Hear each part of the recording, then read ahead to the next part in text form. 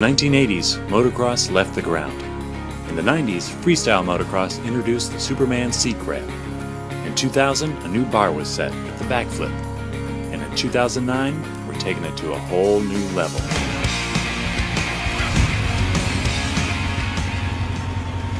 Hey guys, welcome to Deconstructed. I'm mccassy, and next to me I have my lovely co-host Rosie. Hi.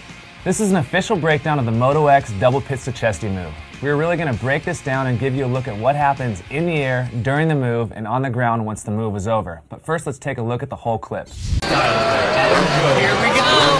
Adam's up!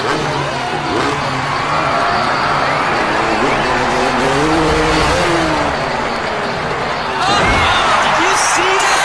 I was sweating! Double pitch to Chesty! Double pitch to Chesty! He killed it! Now we go deeper into the move by switching to our X-ray analysis. As he comes off the jump, we go into the full 360-degree rotation around the rider.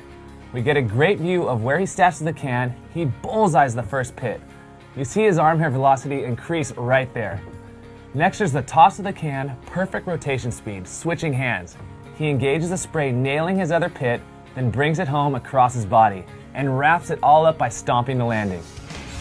And there it is, the Moto X double pits to Chesty. Hope you guys liked it. I know we did.